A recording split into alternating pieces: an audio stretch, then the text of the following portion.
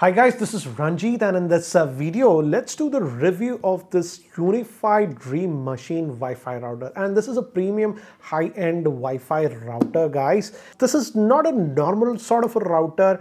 And if you know, UniFi actually makes Wi-Fi routers for enterprises and business. For example, you must have actually seen these circular type of access points. These are actually UniFi, and this is the Dream Machine. This is a new model that they have. It's not technically new. It was launched almost 6 months ago, and this is basically for powerful home users and small businesses. It actually has a lot of features of their enterprise stuff, like their cloud key, managed, gigabit ports. Then also they have the UniFi solution. So I actually have now been testing this for the last 40 days, and I'll let you guys know what do I like about it. But first, let me actually talk about the two cons with this one. The first big con is that though it's a very expensive product, it's about 32,000 here in India. And guys, buy it from the UniFi India website, because I have seen this product also on Amazon India, and for some reason it's at 39,500. I know I make a commission if you buy it from Amazon, but just don't buy it. It's about 32,000 officially on UniFi site, and I think so it's also listed as 26,000 something because they are giving the GST discount, because they know mostly business people or very high-end users will buy this. So again, that out of the point. But again, guys, I have always been using very high-end routers for my home network, because normal routers just don't cut it out. I have a couple of dozen network devices that are connected. Generally, the regular routers are okay with a dozen or so, but they start conking out. If you recall, just about last month, I had purchased the TP-Link Deco X20 Wi-Fi 6 mesh network. That was about 16,000, but just after 5 days of usage, it started to conk off and couldn't handle my network. And I have always used high-end routers. For example, I still have this. It's one of our old other location. This is the ASUS AC87U. If I recall, I purchased this for about 3 years ago for about 23,000. Then you guys know, then I moved to the mesh network. This is the Google Wi-Fi. I still actually use that in my office, but now I started using this for the last 40 days. And let me give you an idea why this is a very, very different product and what did I like about this product. And I could diagnose one issue that I had that was not possible with any other router. So let's have a closer look at the same now. So guys, this is the UniFi Dream Machine, and as you can see, it's like a pill. This is in my actually home. And you see this blue LED light. It has a LED light over here. This means everything is fine. It also has a fan. The fan does not come on most of the time. I would say 99% of the time, but there is a fan which comes on sometimes. And it's a soft touch plastic, so nice to touch. And back, if we go, we have all the ports. Your power port is here. The power cable is provided. This is for your internet. It's a gigabit port. And we also have 4 LAN ports, and guys, these are actually managed ports, so you can control them. Overall, very minimalistic design, and you just have to note that you have this blue LED light, means everything is working, and you can actually control the intensity of this one through the app. So let's now move to the app and see what we can do with this one. And guys, for the internet, I am actually using the Jio fiber connection. I downgraded the 500 megabit plan, and as you can see, the UniFi Dream Machine is over there, roughly about 10 feet. Let's see. And Jio doesn't give 500; it gives about 480 megabit on this one. And as you can see, we're going to max out the speeds. When I was on the gigabit, I was able to get about 520 megabit on this one. That's almost sort of the maximum that you can get on a Wi-Fi 5 router. So as you can see, about 480, that's the max that Jio gives. But again, this is clear line of sight. Let's do one thing. Let's just go inside in another room, my old office setup, and there is also a door. So let's see how it performs over there. So guys, this is my old office setup in my house, and this is roughly about 30 feet away from the router, and we also have actually a door, so not clear line of sight. And let's see how it does. Generally, other Wi-Fi routers, the Wi-Fi AC and even Google Wi-Fi, drop down to about 240 to 250 megabit in this room. Let's see how this one does. And this, as you can see, is doing a lot better. roughly about 320 megabit. I've seen it as high as about 340, 350. Yes, as I've told you, 340, 350 it can go.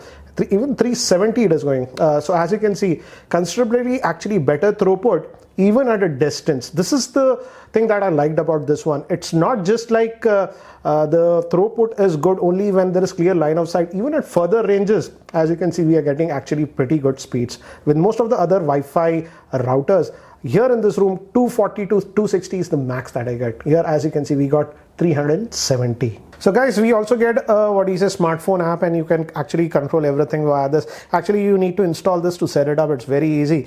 And here you get an overview about your network and all those things, clients what are connected, and all these things. It is even give you traffic statistics, how much you have used data, and all those things.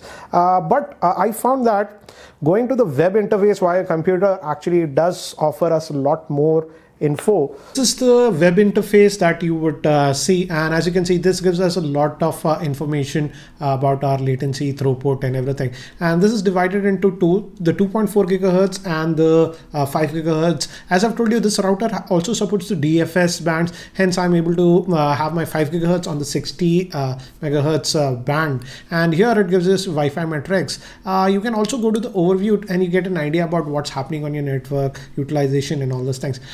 It also, if you click over here, you get statistics, and this gives an overall idea what is happening on your network. For example, here, as you can see, Netflix, we use 16 gigabytes, YouTube, but I won't say this is 100% accurate, because what it does is it puts a lot of things in this unknown also over here.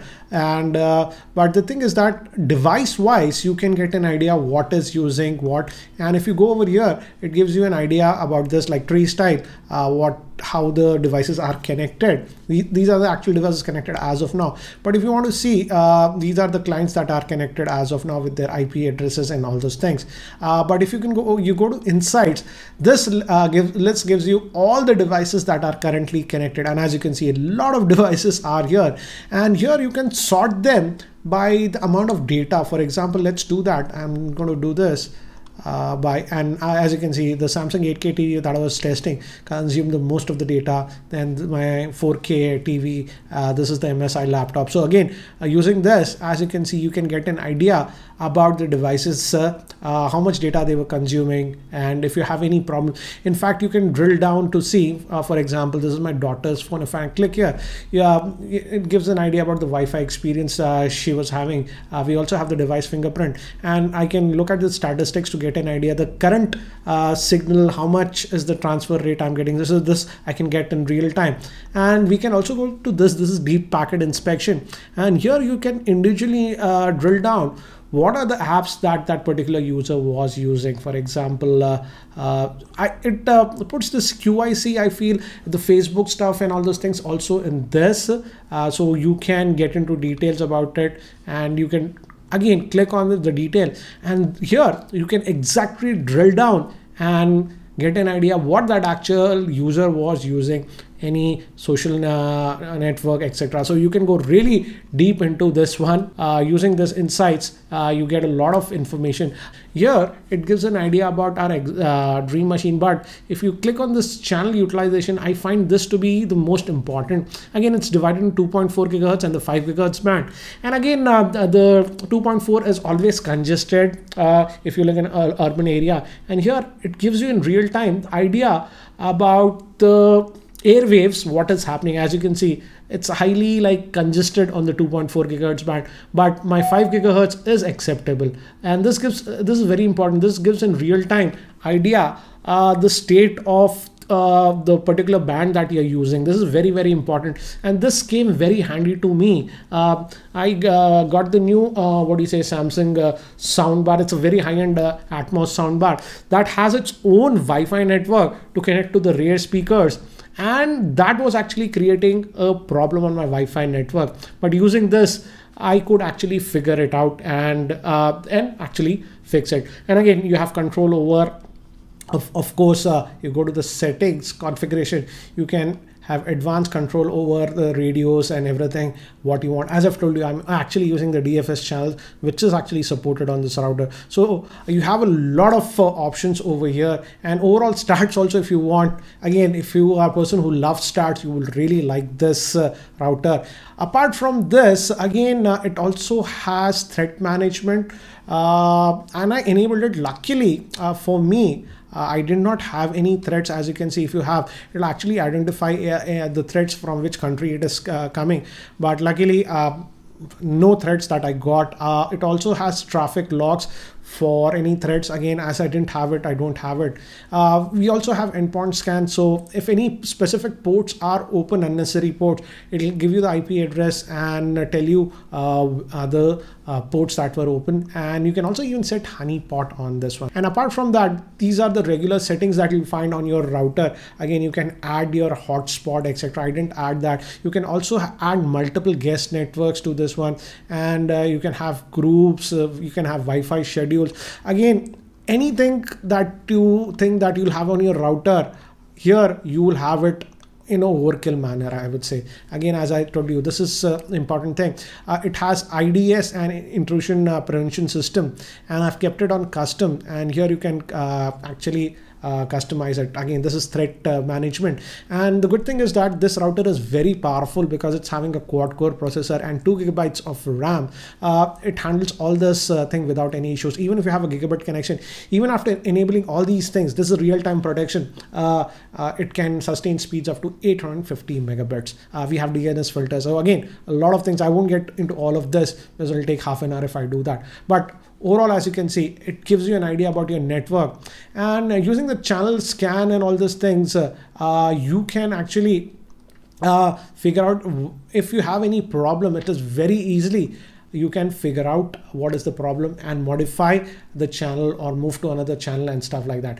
We also have AP site RF environment, and if I press this, it will scan the environment for RF channels, which are, so again, these are some of the advanced features that you generally don't find on other routers. Again, as I've told you, it's a managed port. You can manage the ports and all this. So again, as I've told you, a lot of information that you have if you're sort of a power user. What is happening on your network, you'll exactly know. Any issues over here, it'll give you an idea. For example, low signal strength, high TCP, any network is having problems. So you get all these details over here. So guys, to summarize, this is actually a pretty powerful Wi-Fi router, as you saw. And also in terms of raw specs, I didn't talk about it earlier. It's actually a pretty fast router. It has 2 gigabytes of internal RAM on this. Generally, even high-end routers have 256 MB or about 512. So it has a lot more actually RAM. And also internal storage is about 16 gigabytes.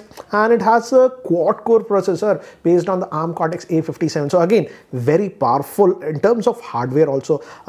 But again, what I've noticed is that in my usage is that it does run actually pretty hot with my infrared temperature gun. As you saw, temperatures were hovering around 46 to even about close to about 50 degrees Celsius. But again, during the last 40 days of usage, I did not notice a problem, though if you touch it, it is definitely hot. And I did notice that it also has fans on it. Sometimes, only sometimes, just about 1 or 2% of the times, the fan also comes on. So that is what I have noticed. Apart from that, again, the second con, as I mentioned, it's not Wi-Fi 6, still Wi-Fi 5, but again, one of the best Wi-Fi 5. It's actually a Wave 2 4x4 MIMO. So this is the best Wi-Fi 5 router that you can get, and also has support for that DFS bands, which is generally not found on most of the routers. So that way it is good, but again, it's an expensive router.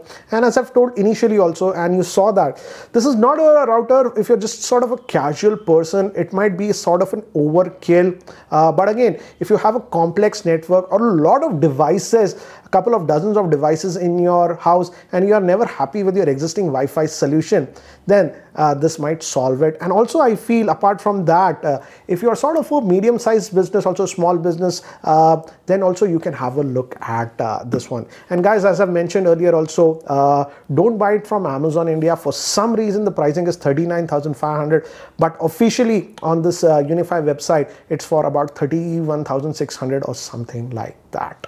Anyways guys, that's it for now. Thanks for watching. This is Ranjit, and I hope to see you in my next video. Take care, guys.